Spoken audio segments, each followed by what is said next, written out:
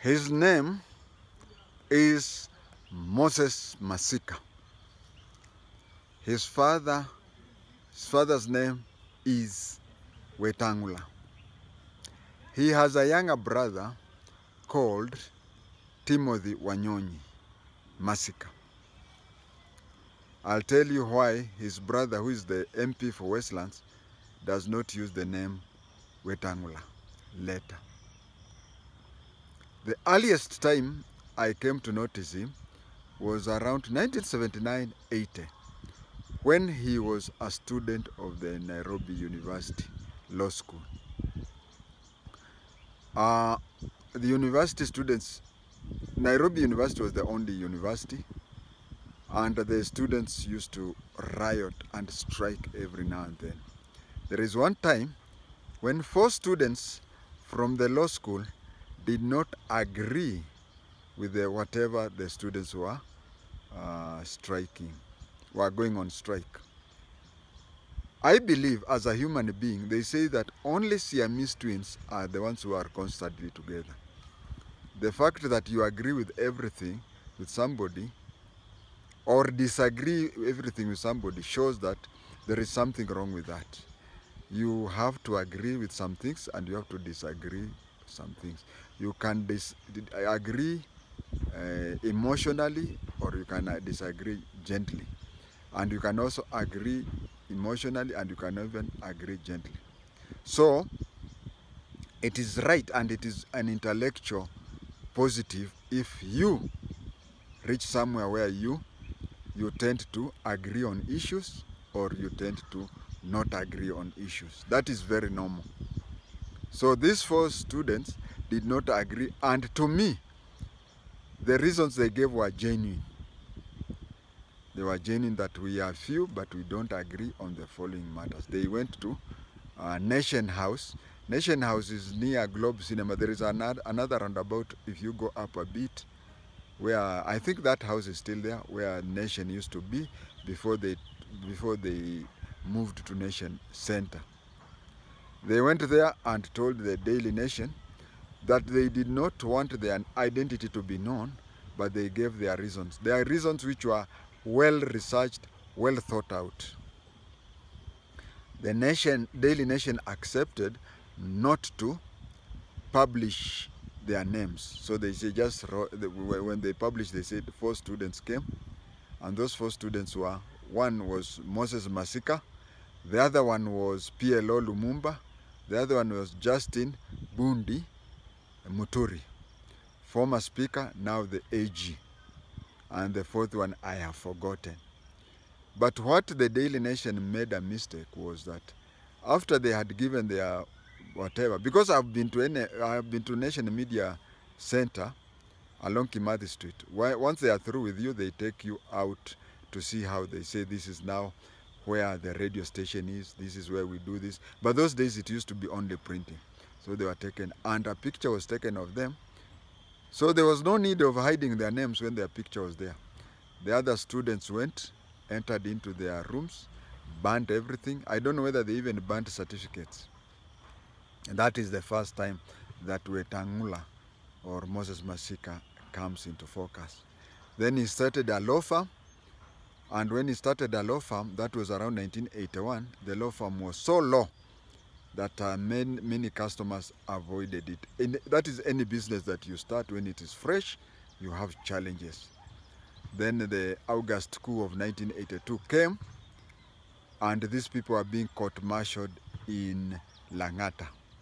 When they were being court-martialed in Lang'ata, no lawyer wanted to appear for them because they thought they would be blacklisted. But Moses Masika Wetang'ula offered himself. You see, there was even if the government even if the government notices your company, iko nini? After all, iko nini? And after all, you don't have business. You see, those with the business are the ones who are supposed to worry, isn't it? But because of his boldness, arguing cases that everybody knew was hopeless, hopeless not in the fact or whatever, but it's hopeless that in a dictatorship, trying to defend those who are anti-government or who are deemed to be anti-government, knowing very well what had happened to Kina Haminwa and Kina Muite and so on. That was very bold, and Kanu admired him and Kanu recruited him. He stayed for a long time being the Kanu insider. That is why even when multipartyism came, he was nominated as a Kanu member. Let's go back to issues of his law firm. His brother, Timothy Wanyonyi Okhwa Masika, Okhwa Wetang'ula. Timothy Wanyonyi Okhwa Wetang'ula also went through the law school, and his brother employed him as a lawyer in his law firm.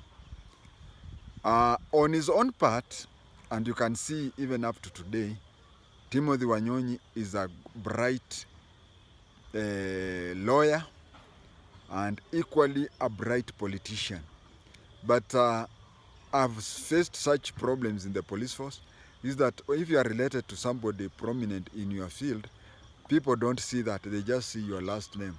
So there was a lot of tension that Masika was giving his brother good cases and giving them bad cases.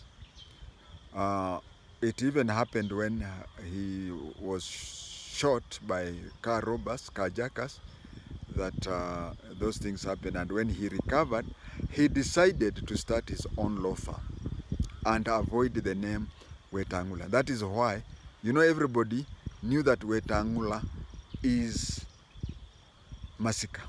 So he saw that if he uses the name Wetang'ula, still will be connected to Masika. This is what happened. Some people tried to carjack him and shot him and paralyzed him for life. That one also happened to Samuel Oshore. Samuel Oshore, we used to work with him in Special Branch. He was a chief inspector but joined politics. Somewhere along Outer Ring Road, Samuel Oshore was shot and he faced the same thing. Then Wetang'ula ended up in Ford, Kenya. He's ending up in Ford, Kenya. To me, it has more to do with the fact that being in Bukusuland and being in any other party may be a challenge. So he ended up being in Ford, Kenya. And he's a good chess player. He's a good chess player because let us go back to the time of NASA. NASA had 4 principles.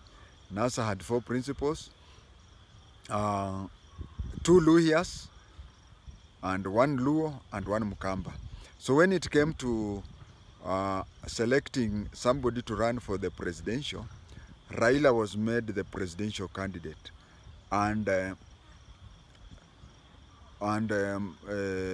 Kalonzo Musyoka was the running mate. Although some Luhyas, including yours faithfully, we were saying, how can Luhya be composed of half the summit but get nothing? But Wetang'ula knew what he was doing. He went for the surest seat. He said that he was going to contest the Bungoma senatorial seat. And Musalia Mudavadi contested for no seat because he was timing the seat of Prime Cabinet Secretary.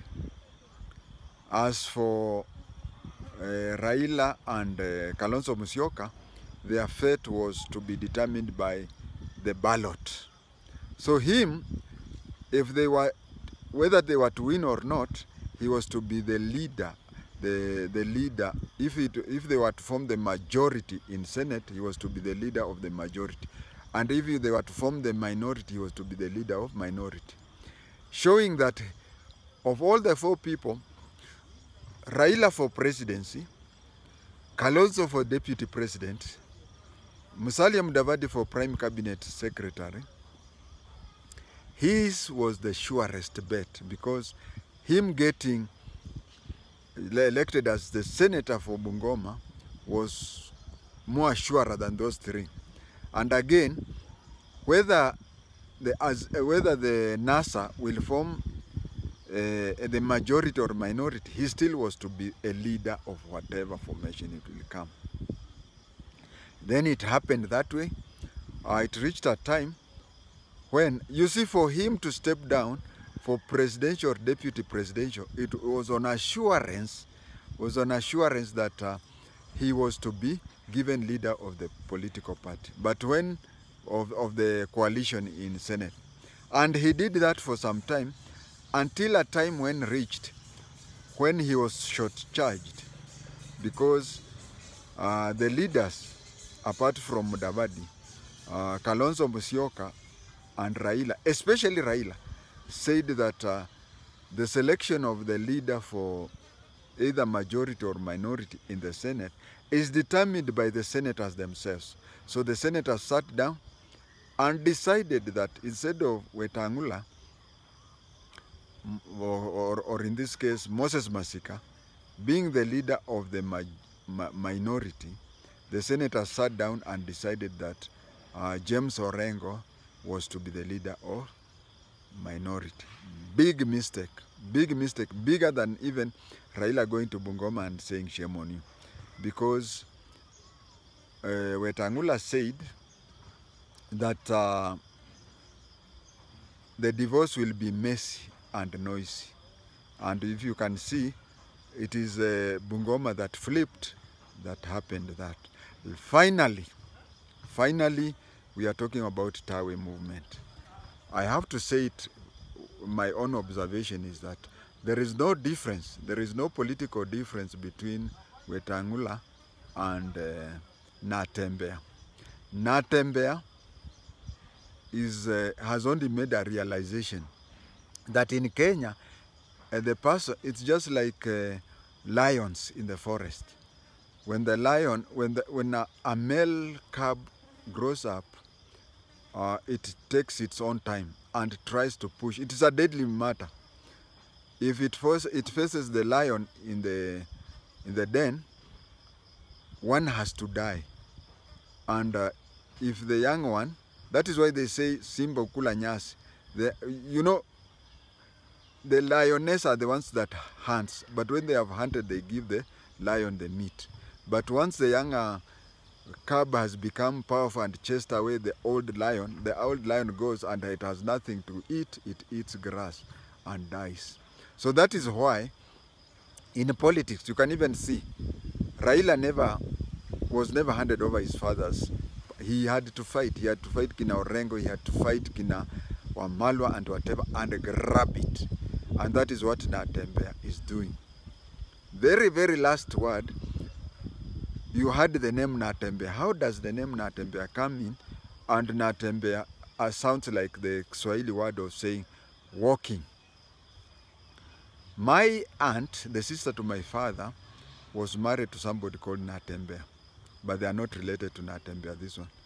But if you look at my cousin's ID, their IDs are written Wasike. So I happen to ask other people around, why do people refer to my uncle or my aunt's husband, my aunt's widower?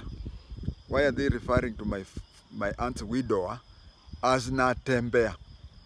But he's Wasike. Then I was told that Natembeya, when we used to have settlers here, the settler would leave Africans doing their work in the farm, but there was one who used to kulanjaro. There was one who used to kulanjaro and disappears. So he would look at the Mzungu and know when the Mzungu appears and reappears.